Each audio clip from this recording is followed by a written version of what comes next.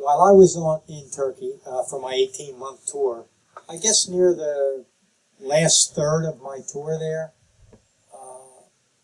was a program that opened up, and it was strictly on a volunteer basis, but it was called a 2T program, which meant 2 tours.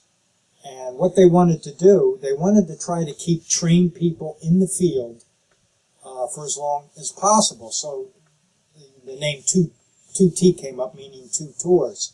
So what they would do, they would accelerate your rank. They would give you rank a lot faster than what you would have normally been able to get if you were accepted into this program.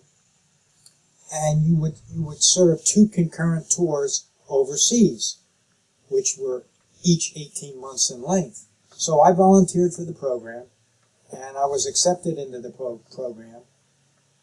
So I completed my tour in Turkey in November of 1964.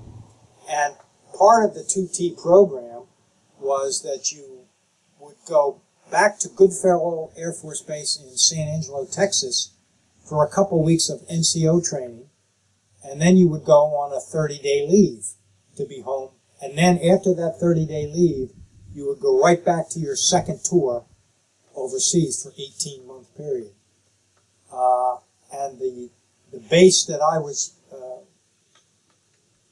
elected to go to was Heraklion Air Station on the island of Crete, so many miles south of Athens. And I had heard quite a bit about that assignment, and I heard quite a bit about the island and how great it was. So after my tour in Turkey, I was very much looking forward to spending 18 months in Crete.